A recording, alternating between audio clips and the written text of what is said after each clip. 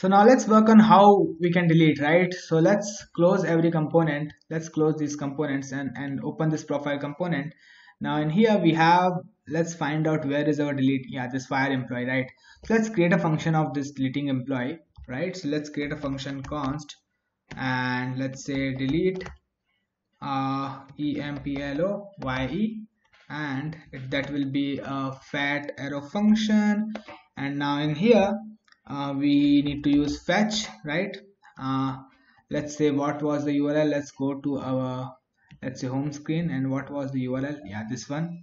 Just copy this up, control C, right, and just paste this up here, and let's see what route it was. Just open the server folder. Let's say what was the delete route. So delete was this route. Delete, control copy this, control C, and paste it here. Now what delete expects? So delete expects only thing which we need to pass is just ID, right? Okay, yeah, yeah, so we are receiving this ID in from this, right? What we can do is we can just console.log if we are receiving the ID correctly. So I will just console.log the underscore ID. Let's say if we have or not. Okay, now in here in this fetch, it's also, this is a post request, so here we just need to pass a second option, and here in method we need to tell it is a post request, and in here we need to give it a header, and this header will be of here we need to give a content type. So let's go to employee and just copy this line, control C, and in here just paste this line, right? And here also we need to define a body, body, and then we need to just stringify that first. So json.stringify, and here we will be passing an object, and object will have just ID, and that's underscore ID. Oh sorry, uh, our backend is expecting to pass and just ID. Our backend is not expecting us to pass an underscore ID, so we can just pass ID, and that ID will be equal to underscore ID, like so, right? Or you can just go to here and just change that to underscore ID, but for now let's leave that. Let's don't change the backend, right? Okay, if that is successful, now we'll be receiving the deleted item, right? So let's first parse that to JSON. Let's res equal to res dot JSON, and now let's chain on another then.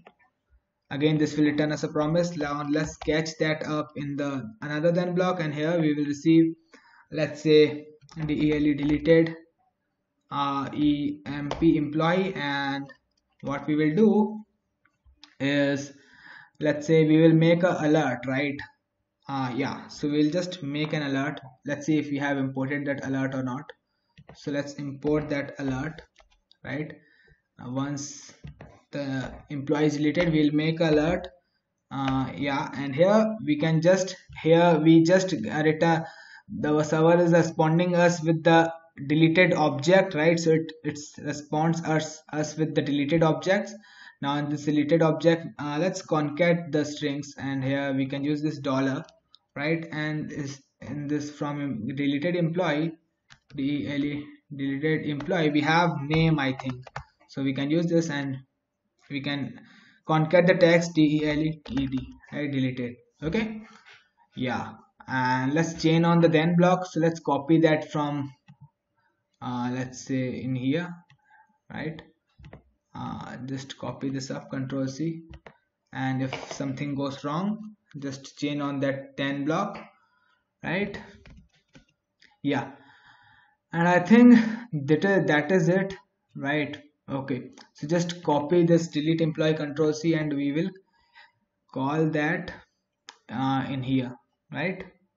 Control V, and like so, and let's save this, right? And let's click on this Hitesh, right? So it is giving console. Oh, I just made a typo here instead of, right? So just open first our this let's say terminal. Just open our terminal first, and let's see if we get a console.log of that or not. Let's dismiss that, let's click on this plus. Oh, not this plus, let's click on the Rakesh, right? So we should get a console.log of id. We are not getting it up. Oh, why is that the case? Let's delete it. Let's try deleting it. Yeah, so Rakesh deleted. Yeah, awesome. Now we can just pull to refresh. Let's see if Rakesh is there. No, Rakesh is no longer there. Okay, it is deleting. I don't know why it didn't work. This console didn't work. Let's remove this. Our employee is successfully getting deleted. Now after putting alert, we can just use navigation right from that props, right? So let's navigate that user back to home screen. Props props.navigatio navigate, and we'll navigate that user again back to home screen, right? Okay, let's save this up. Let's delete one more employee. Let's delete this Mukesh, right? And let's fire this employee. We'll see this pop up, and let's, if we refresh this screen, we can see Mukesh is gone now, right? So our applications is taking a shape, right? So we are loving what we have built, right? It has been a lot of fun working together with you guys. So let's in our next video, let's see how we can update this particular record, right? So I will see you guys up in very next video.